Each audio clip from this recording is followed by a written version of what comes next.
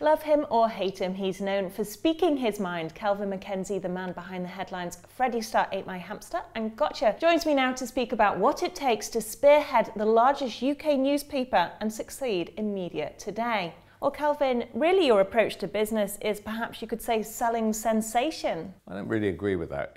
I mean, if you're talking about in the newspaper business, well, the newspaper business has changed a lot. I mean, it's a very tough business to be in right now, I think. And we were a tabloid newspaper. And the bottom line on a tabloid newspaper is it has big headlines. So what were your hopes for The Sun when you took it on? And looking back, would you have done anything differently? I think the very element of the tabloid newspaper business was basically, you know, show business, revelatory, probably sexual antics and all the like, most of which appears to have gone, I regret to say, gone out of the newspaper business. But there's no issue about putting money. I mean, I don't know why anybody would think that money lay at the heart of journalism. So you don't think news is fundamentally entertainment for the large majority of people? Actually, the news business, I think, is a very difficult business, become more difficult today. I sometimes think that people are trying to get out of the way of news. Things like Channel 4 News, which takes a kind of centre-left slant. Their audience has fallen 20–25% in the last 4 or 5 years. And all news providers are struggling. I'm not saying that you're not interested in news or that I'm not. But actually, if you ask the regular person, they're trying not to find it. What is the definition of news? Is news some terrible atrocity in Nigeria?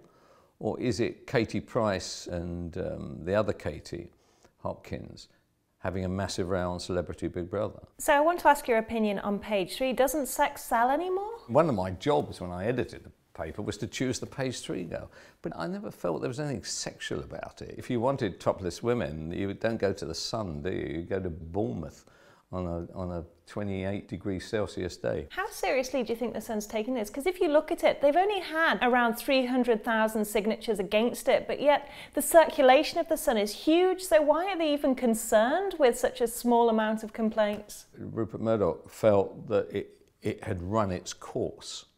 And actually, when you look now, I mean, I don't know whether you've ever looked, I'm sure you haven't, but you ever look at Mail Online, those pictures down the right are not done because of the brains of the women involved. Those pictures have not been chosen for IQ reasons, have they? They've been chosen for a completely different reason, which is how much is being exposed. But they don't seem to run into any headwinds, and I often wonder whether really this is kind of politically inspired and it's an anti-Rupert Murdoch offering. Well, Charlie Hebdo made headlines, obviously, a few weeks back. If you were still the editor of The Sun, would you have published those images knowing that probably would have raised profits, but it would have caused a backlash almost? I wouldn't worry about the profit side. I mean, you know, it's quite an interesting moment that had you published that, you were probably putting yourself, your family, and your staff on some kind of hit list. Are you likely to have done that? So that's a simple cartoon. And really you have to say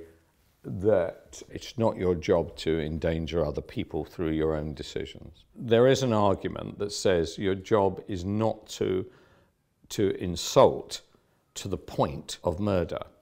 And I do understand that. I must say that people getting so caught up that they would reach for a gun in order to silence. Honestly, those magazines, they didn't sell many. It was of no account, and the guy running it had a real issue about Islam. Almost certainly I've never run it. Well, finally, the media industry is really changing, and newspapers are almost a dying breed. And I know a lot of TV stations are even losing money. Yeah. So where do you see the future of the media? In the end, if people don't want it, then that is absolutely where it is. It's the people who are deciding that they don't want this. Now, papers, you're quite right, are in big scale decline. But what about local papers? They're literally being wiped out. But is it a case of the newspapers and media is dying out because people don't want it? Is it more a case that they can get it for free on the internet and that sort of thing, so they're not buying it? So news is going to die out because of that, not because people don't want it. I agree with you. That is a good point. But it is not the local point. In the national point, I totally agree. And on Twitter, Rolf Harris gets 7 years, right? The following day in the papers, you know, thousands of miles of coverage. But actually, You probably know enough. Do you know what I mean? You say 7 years, you've got it in 140 characters, that's it. Fox News, for instance. Fox News, 3 die in crash.